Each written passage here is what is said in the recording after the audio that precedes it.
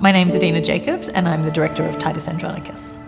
One of the reasons I wanted to direct the play is because it is such a problematic play and it provides a challenge to the theatre maker to try to grapple with the representation of violence on stage.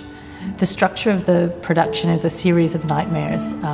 8 kind of separate nightmares or a series of vignettes. What interests me about that is being able to control the images and very consciously ask the audience to watch a particular moment of violence in the way that the artists intend, so that it's not running away from us, because we can't just take violence for granted on stage and just present it as part of a narrative without questioning what it is and why and how it resonates with us now.